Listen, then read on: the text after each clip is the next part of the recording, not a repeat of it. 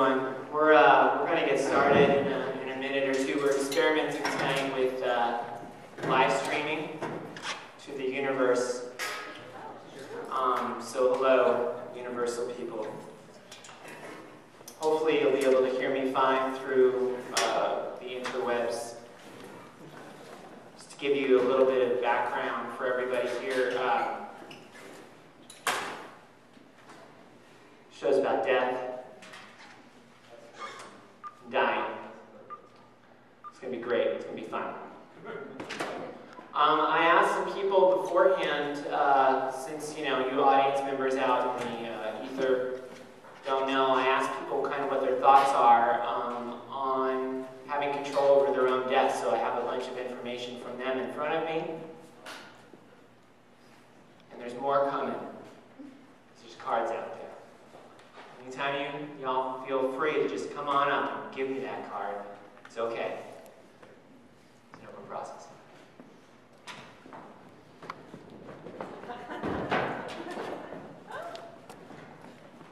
Thank you.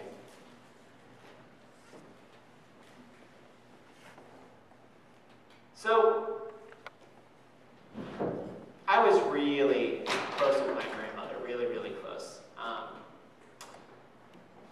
Nani did not edit a single fucking word that came out of her mouth. She hated when I swear. She couldn't stand it. It really drove her nuts. She came up with her own swears, like dupala boopala and ficala ficala. But she would swear in Italian. She would say fangul, which means fuck you, all the time, thinking that I didn't know what it was. So she would constantly say, manja manja fangula manja, which means eat, eat, fuck you, eat. And I enjoyed that very much. But when she was finally going, it was really the last 3 years of her life, she was ready, and somebody wrote here, that their, I think it was their nan told them that, they're ready to die, just kind of waiting it out. And some of the people that I met in her assisted living community, I had somebody who was 100. And she was just turning 100. I was having lunch with all these ladies. They were really sweet. I said, oh, you're turning 100. And she's like, yeah. She was like fucking done, I mean, these were people who were just, it was just like, they're like, I've done everything I set out to do that I needed to do, and I'm just ready, But in the last few weeks of my grandmother's life, she was really, really healthy her whole life. She died when she was 95 in hospice. But she had decided to stop taking her medications. She was on 12 prescriptions that were keeping her going. And we watched people coming in and out of hospice, just one after another, and she just was taking up residency on this floor in this one corner room for 2 weeks, while people are just boom, boom, boom, boom, just dying out, dying out. And it was really interesting to watch her body, to watch her go into a coma, basically, and just watch her take this long inhalation, and then nothing would happen for a minute, and then she would exhale, and all of this air would come out, and be like, Jesus fucking Christ. Because you think that's it, she's gone, she's done. No. My grandmother's body did turn that off, man. I know, but you didn't. You did the wrong one, dude. Yeah, there we go. Yeah, that's up, down, all around. We're back. We're back. So, the thing that happened for me that was really intense, there were two things. One, and I've talked about this at length in one of my shows. I do a show about my grandmother. Was that she didn't want to take her Bible with her when she was going into hospice. She didn't want to take her rosary. And this woman was Catholic. Did not understand why I wasn't anymore. Didn't get that I had stopped, that I was done, that I had left. Because when you're Italian, you're Catholic. It's like being Jewish. You're just Jewish, right? But no, when you're Italian, you're Catholic. It's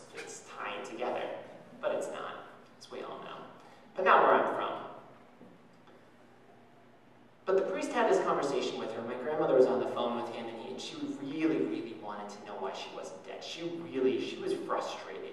And she was on the phone with him asking him, why am I not dead yet? And all he could say was, the Lord will take you when he's ready, Mary. And she was just like, oh. Because she'd heard that so much. And when you're 95, and you're gonna die, and there's really not much to be done about it, and your body keeps breaking down, so she didn't really want to hear that. And so I think that had the effect of her all she wanted were pictures of the family, that's it. But my aunt Anna, who has passed since as well, lived right across the hall from my grandmother in this assisted living community. Now my grandmother had known Anna since she was 19, because she married her brother when she was 19. So Anna lived until she was like 94. So, they knew each other really, really well. But she was venomously upset with my grandmother that she had stopped taking her pills. She's like, you're going against what God wants. I'm like, Anna, humans make pills. No. Oh, they do. I'm learning something new from my aunt. It was really odd. It's really crazy what happens to people in their belief systems. I got on the phone with my aunt because it was just, the family was just me and my wife and my aunt and my uncle and my dad, And my great aunt wanted to come and visit my grandmother, but she was she was going into a coma. She wasn't in it yet, but she was going into a coma. And we really wanted to just kind of keep it as this insular family. But I got on the phone with my aunt. She's like, Mary won't die because I haven't come there. I'm like, where are you coming up with these belief systems? Where are you getting it in your head that because you're not here, she won't die? And because she didn't take her pills, she is all of a sudden not going to heaven. And so this leads us to this topic tonight. Now, my grandmother had a really easy death. She went into a coma, she was on morphine, she lasted 2 weeks, and then she just eventually passed away. But a lot of people don't have that happen. They're in massive fucking pain. Awful, no pill can stop it. If you watch the documentary How to Die in Oregon, which I highly suggest, there was a man who got so ill with his particular cancer that it made his eyes bulge and he couldn't close them anymore.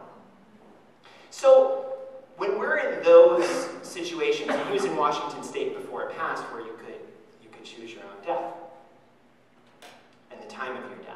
So we're at this point where there's kind of this big change happening. And so I kind of wonder, again, why it's going into the political realm. What is it about this particular subject that's getting people so riled up? Because if you think about it, the Grim Reaper will come towards you when he wants, right? He will come towards you and then he will step away. Then he'll come towards you and step away. That's how it works. Now when you think about that Grim Reaper with his hood on, and you can't see his face, a little sickle. I love that word, sickle. He's coming at you, but he's just like, ding, ding. Makes you bleed from the top of your head, oozes out. Then he just goes away, comes back, and bing, bing, into your leg. Just, a bunch more blood coming out. Maybe that's a car accident. Maybe that manifests that way. I'm a big manifester. Maybe it comes up, ding, ding, heart attack. You just keep going. And that's the wonderful thing about modern medicine and the Grim Reaper, is that the doctors can fight it. Isn't that great? The doctors can just fight it. For so long, we didn't have this ability. We didn't have this on our side. And now we do, and we need to thank the gospel for getting us here.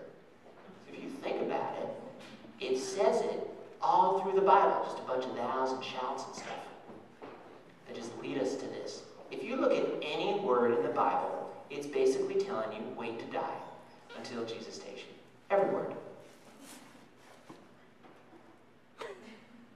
I'm a big Bible studier, so I know what I'm talking about. I've got a Twitter account with 50,000 followers. I love Scripture. And I like telling people what to do with it. So basically, this is what happens. Your body wants to break down, but then Jesus wants you to stay. And then your body wants to break down, and God says, no, no, no, no. And then the Grim Reaper comes in, they have a little party, and they're having tea, and they're kind of thinking, well, maybe on July 21st. No, not on the solstice! So anyway, like, who are these fuckers who are doing this? They're everywhere. And I kind of, if you know me, and a lot of you don't, I have a little bit, just a tiny problem with religion, just small. It's kind of microscopic, really. It's because I was raised a particular way. Went into a New Age shitstorm for a long time, thinking that would help, and then came out the other side to realize that I'm a better person. But one of my favorite things that someone wrote, and I take things out of context a lot, it's really fun. I like surprises. I like surprises, so let's just see what happens. Let's just see what happens, right? Say I'm walking down the street, and someone throws a rock at my head, and I fall over, and a car goes over my head, crushes my skull, and my brain just goes flying. That's a surprise.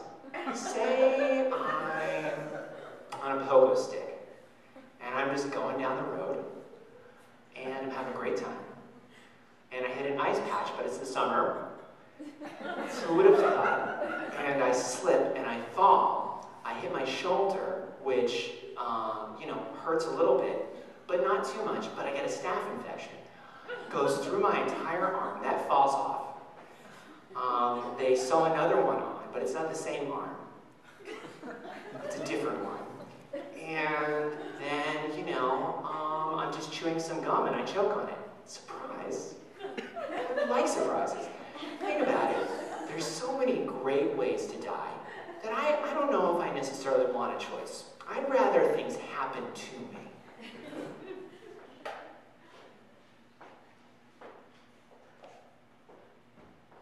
Because people see death with dignity as suicide. And so we're getting into a rhetoric game again. The estate tax becomes the death tax. Global warming becomes climate change.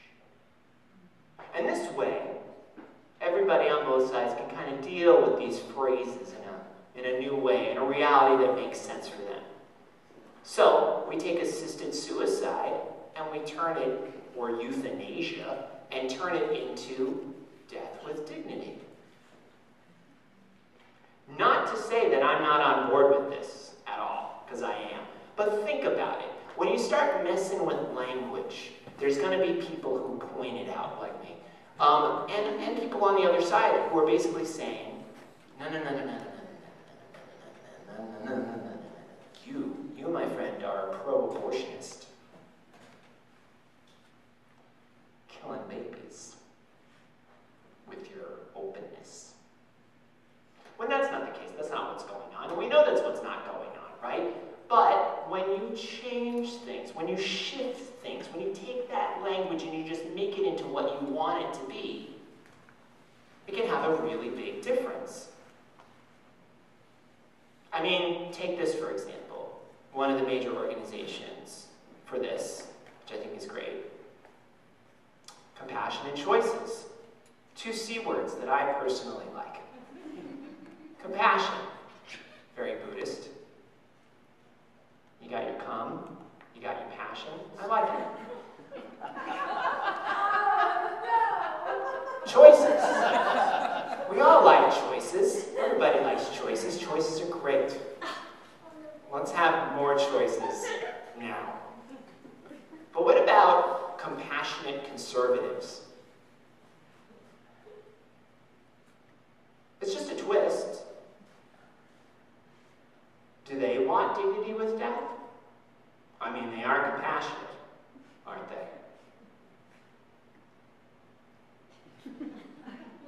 It gets weird, it just gets strange, like it becomes this battle over what words make sense to who and what they're saying, and da-da-da-da-da-da-da, and people holding signs and not holding signs, and I'd really like to have a conversation with you, well, I'd like to talk some sense into you. That's from the documentary too, I'm just stealing it.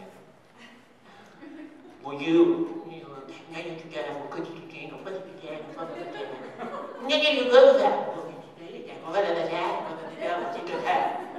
and that's interesting for a little while, right?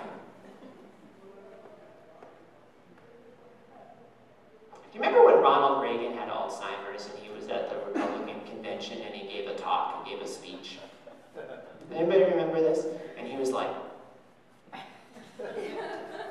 that's for the Gipper. That's all he said, was like, for the Gipper. It was like his line from like his campaign back in 1980, which was from a movie he was in. It's like when Schwarzenegger went into office when I was living in California, you know, and started using fucking lines from Terminator movies and shit to win, you know? Like, you know, it's a love you stuff. He's like, fucking, I remember there's this picture of him in a car going like this. Like, we're going to win! It just is, it's fucking insane. It's insane. So when you think about him, now I just imagine myself with Arnie, just sitting next to his bed, being like, Arnie, okay, here's the deal, man. It's like, yeah, I can just, you know, make you a little drink, and you can be out of pain, or you can just, you know, do this whole Republican thing. I mean, it's weird. It's like people thinking that they're going against God, which I question. They're going against something bigger than them.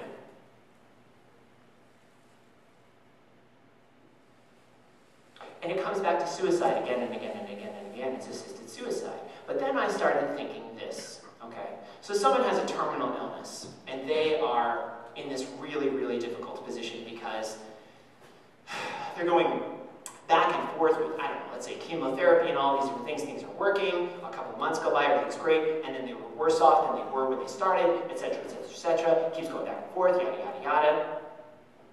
And then they can't be in the position to take their own life because in the state that they live in, they don't have that choice, and so they have to suffer and suffer and suffer and suffer and suffer until eventually they pass.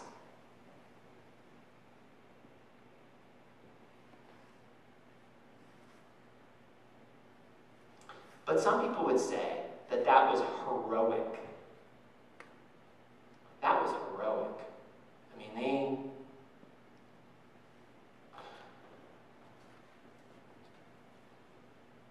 it's like I could see, you know, I could see in her eyes that she wanted to wait until something was ready to take her, you know. I could see it in her eyes, like she wanted to wait until, I don't know.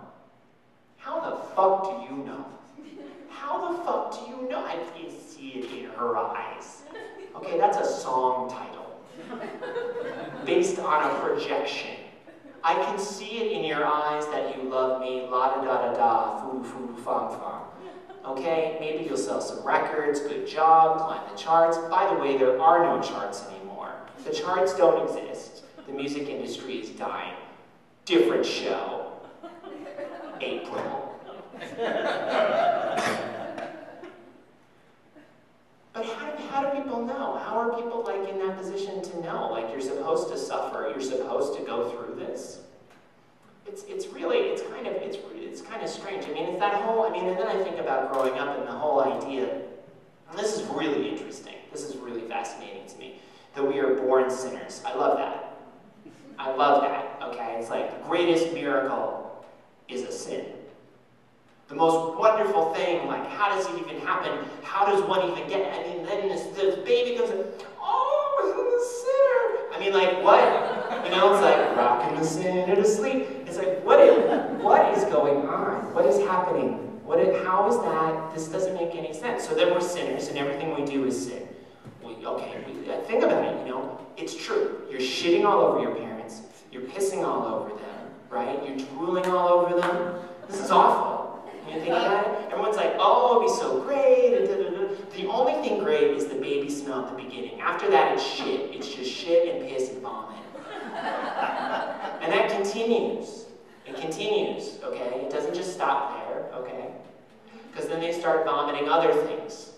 Like, I don't know, video games and other things. Like, just keep vomiting and shitting, and they're just like, they go to their friends and they're hanging out with their friends and they're just shitting their friends stuff. Shitting friend things. And it's like, oh, my friend's so cool, shitting their friends stuff. They're just like peeing their ideology in your face. Gross. Gross. Everyone thinks this is awesome. This is great. Children.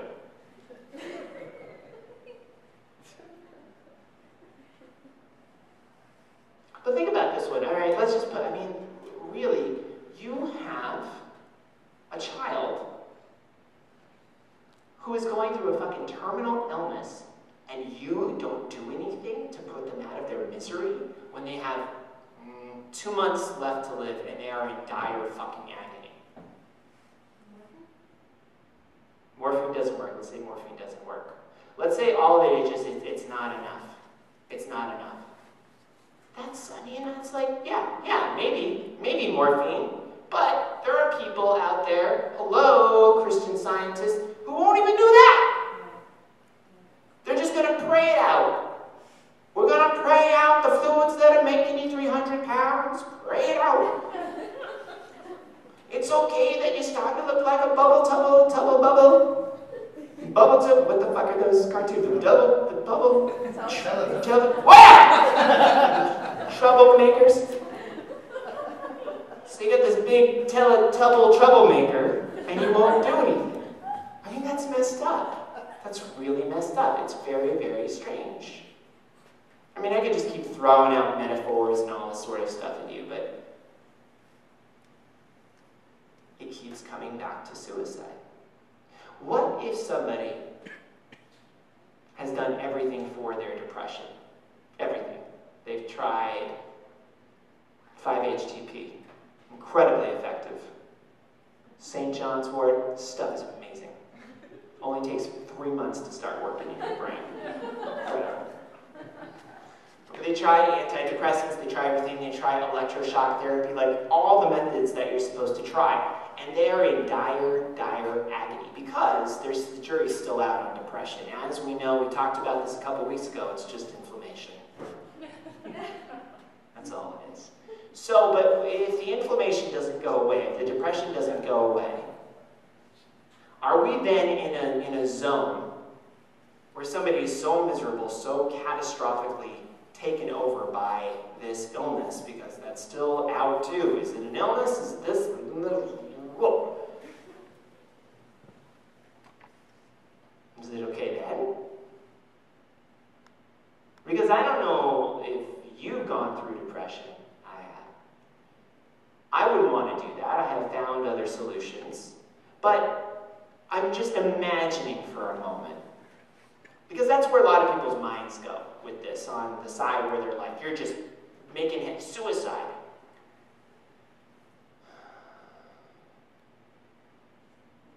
That's where I go with it. I'm just not sure. I don't know. I mean, this is up for discussion. It is. I mean, don't say anything, because I'm performing, but...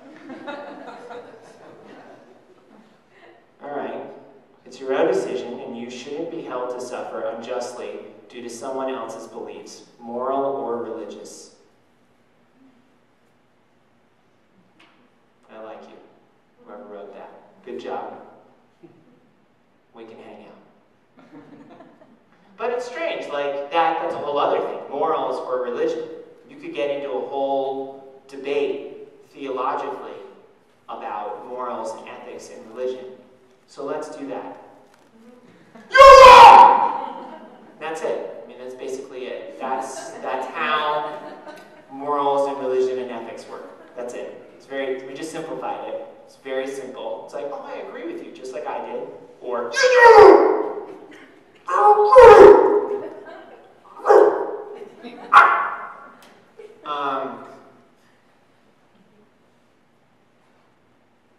yeah, we're just dogs.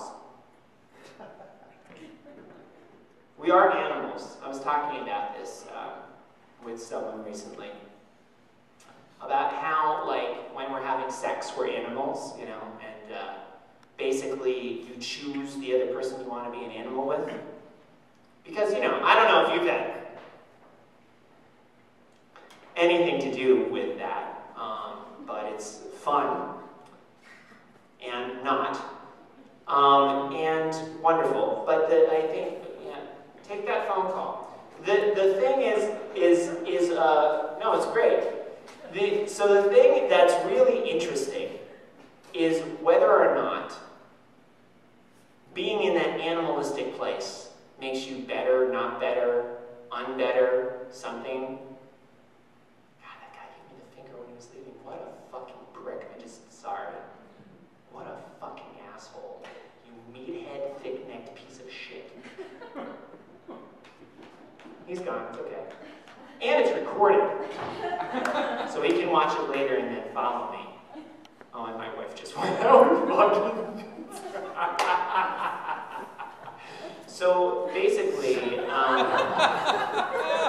mean, it's, you know, it's kind of interesting. I mean, when somebody leaves your show, let's just basically they're leaving. They're what? That was a 1 minute. That wasn't a finger. Oh, it was a 1 minute.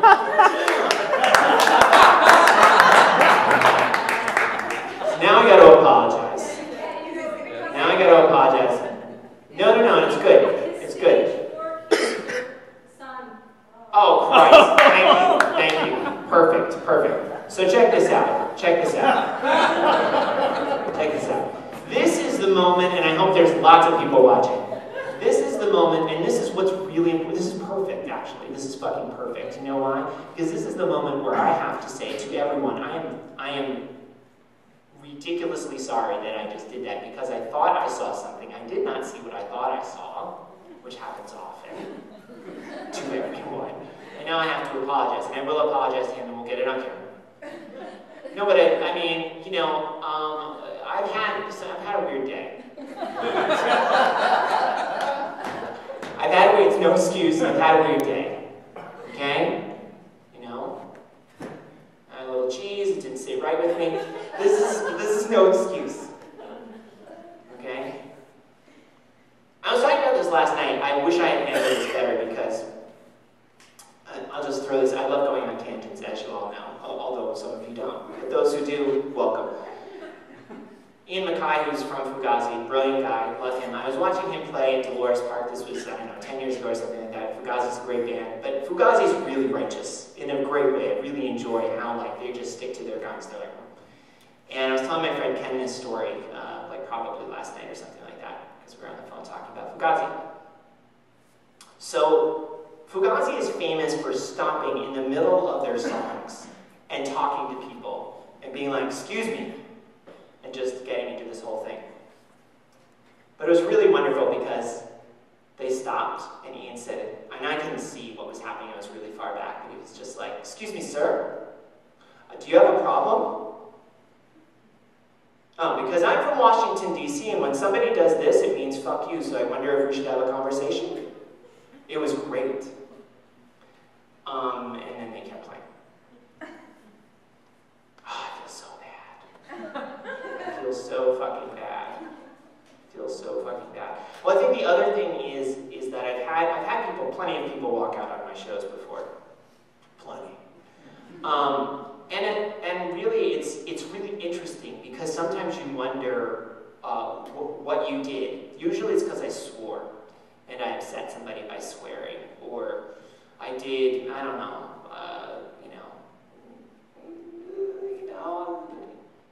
sometimes you just have to take off your shirt. That's all I'm saying. You just feel compelled, and that upsets people because of what's underneath. But really,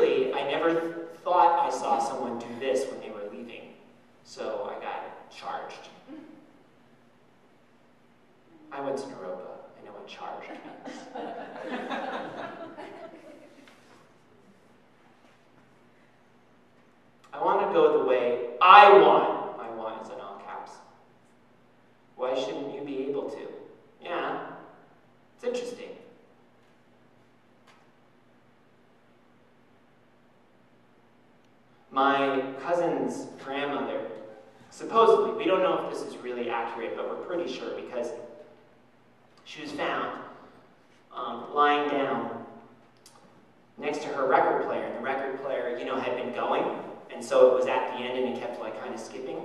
So they were thinking that she was dancing, and she like had a heart attack and fell over and died, which is actually what she said is the way that she'd like to go.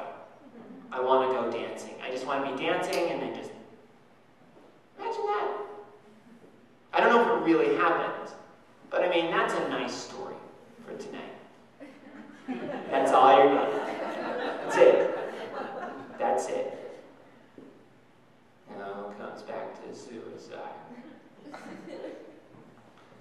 Isn't that? But it's really, you know what's really odd as well within the framework of this is in some cultures, for example, in Japan, there are moments where someone has done something that has, you know, dishonored somebody else in such a way that the only way to get out of it is to kill yourself.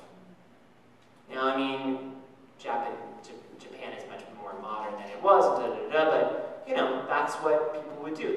There wasn't a choice. And so the honorable thing to do would be to go out, you know, harikari, and that was seen as this a dignified thing. So it's interesting to me, again, like what does dignity even mean? Because when we start to talk about these words, we start to get into the minutiae of what those things mean to us. You know what I think about compassion. So what do we think about dignity, though? Like, what do we think about that word? Where do all of us fit into that? Because a lot of people might think that that is, you know, kind of a king's approach. You know, it's kind of, you're dignified. You are, you know, I don't know, I'm sitting straight right now, because I think that's dignified. So I was a little hunched. But now, you know, and now I have to tell you, I would be ready to go like this. Nice straight posture, okay? All right, I had some chips earlier, they were pretty good, thanks Riffs. Good salsa. You know, I made a mistake. That feels great. Big mistake. Live, recorded. So that feels good. You know, I'm sweating in all the right places down there. So I feel like I've had the human experience.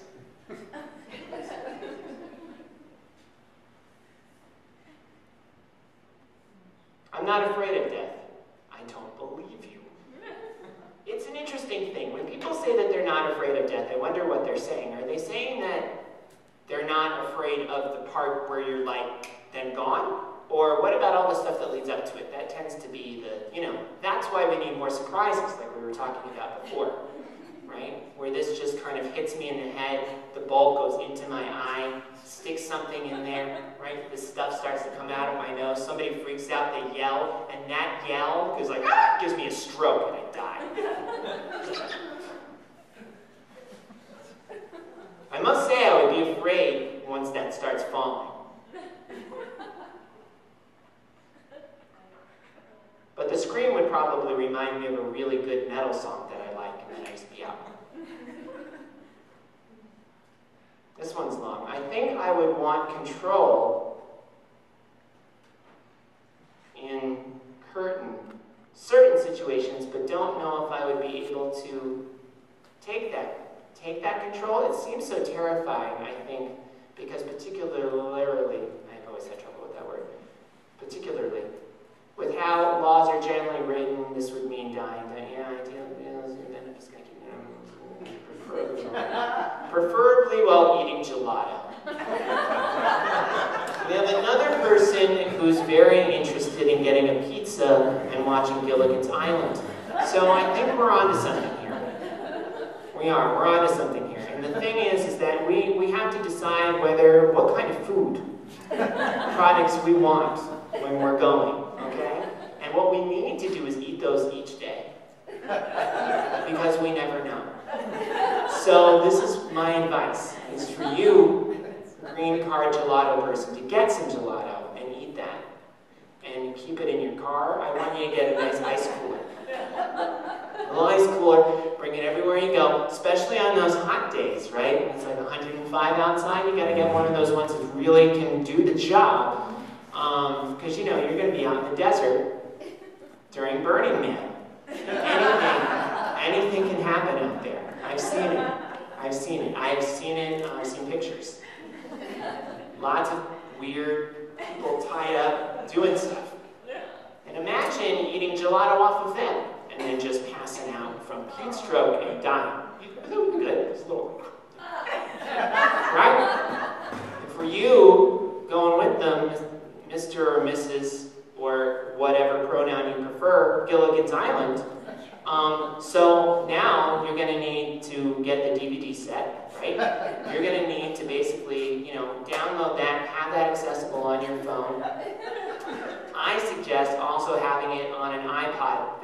That way, you know, in case, you know, you are at Burning Man with your friend who's licking gelato off of a naked person's genitals, that you have the ability to be able to watch it, you know, just as like, you know, just as they're falling and you're going to catch them and they hit their head against yours, and then boom, in the sand like an ostrich.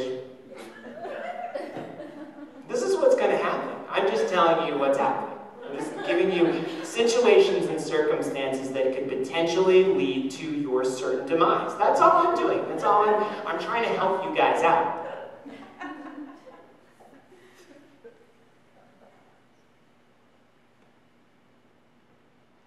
And I wonder about free will. We talk about free will a lot. You know, there's so many people in so many countries and situations that don't have that ability, that don't have freedom, that are very constricted by religious circumstances, cultural circumstances, etc., etc., etc. And so if we are a society that is constantly talking about free will, and having bands like Devo create songs called Free Will, which is a banger, shouldn't we then carry that over into our choice around dying? It's weird. It's like, no, yeah, I'm not taking my guns. So people, you know, I mean, okay, I don't want your gun. Anyway, dude, keep your gun. It's like, but you're gonna die in a hospital. I mean, that's weird. That's weird. You know what I mean? There's a disconnect.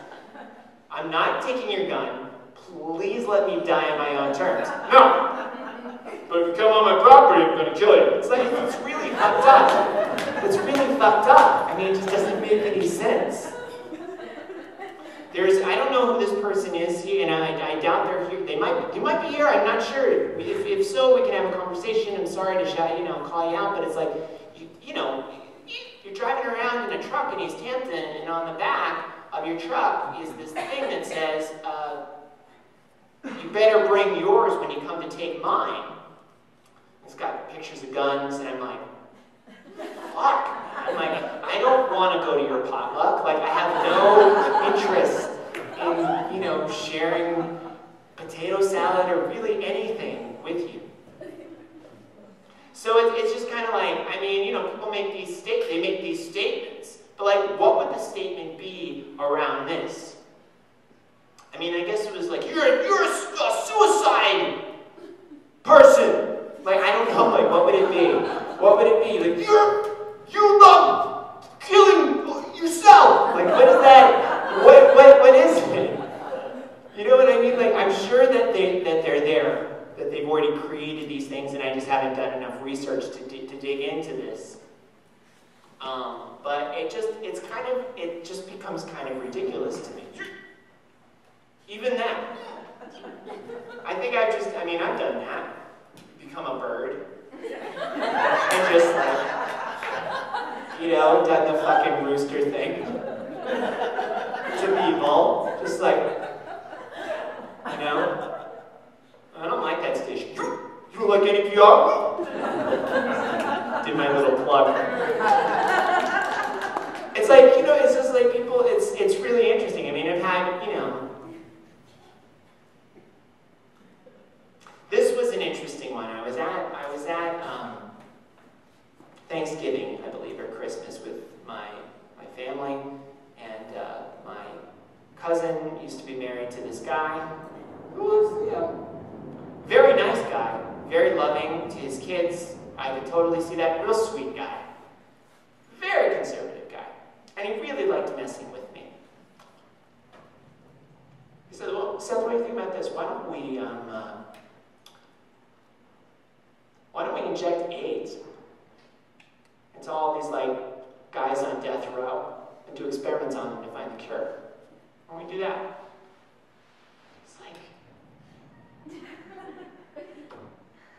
Rooster coming out, and it was kind of like, finally it was just like, okay, you're just trying to get me, you know? And by the way, I think it's a terrible idea. I think it's an awful fucking idea. But it was like, it's one of those things where, like, I feel like somebody, what's interesting is the mindset of that correlating with, but you can't have control over how you die. But I'll have control over how these people die. Or it just doesn't make any sense. I mean, it also like goes to war, where people are going off to war and just being in these battles, etc., etc., etc. And like, what does that mean? And like, they're coming back and they died and they're heroes, or they're not heroes, or they're, you know, blowing these people up. And then there's like it just goes on and on and on and on and on and on and on. The fact of the matter is, and I think we're all aware of this, each one of us is going to die.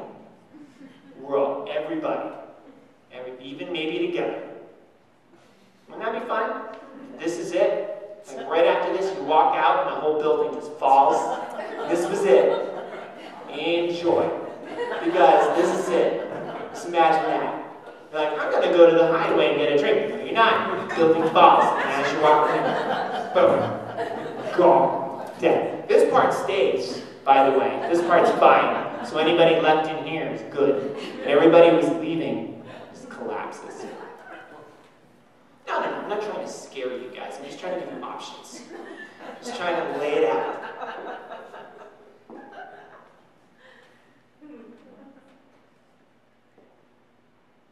If you still have breath, you still have a purpose here.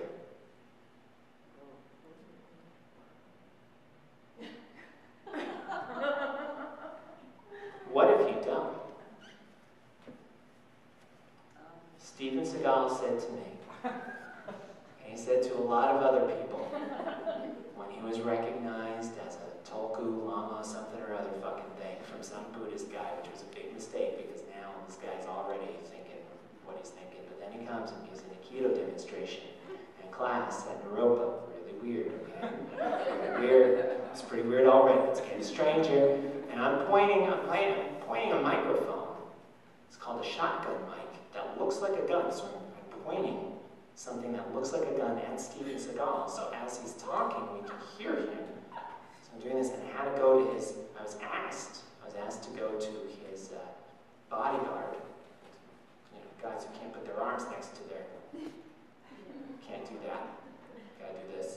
And I said, I had to say, I just was supposed to tell you that this is a shotgun mic. He's like, yeah, I know that. It's a shotgun. It's there. But you know, somebody said, Mr. Seagal, when you're like in the middle of throwing somebody, how do you breathe?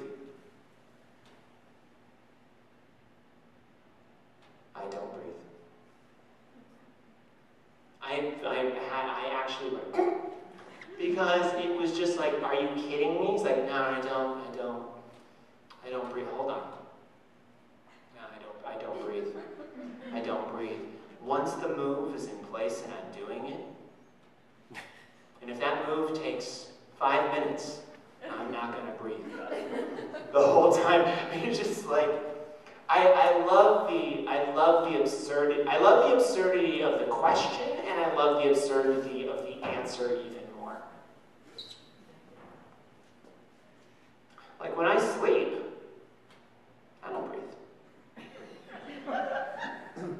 I don't. I go into this kind of catatonic state where my pores just take in enough life force so that I don't actually have to do it, which makes my life increase in time span.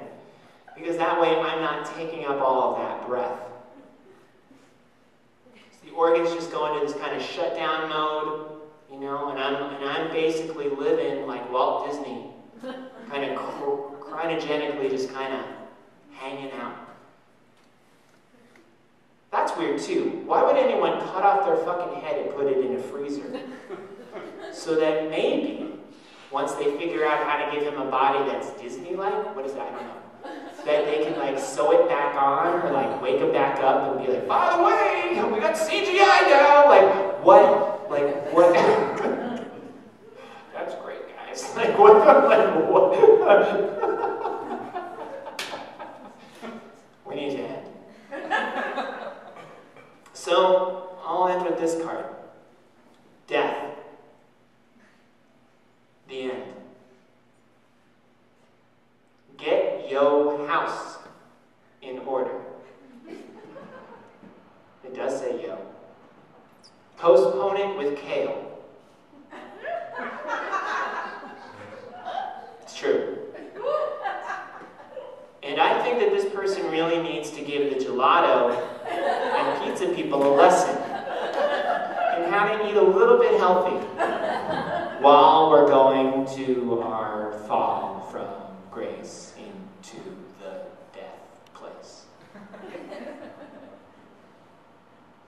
So yeah, enjoy it, this, because it's, right? So jerk it, Jill it, Jack and Jill go up the hill and do their thing. You know what I'm talking about. Thanks.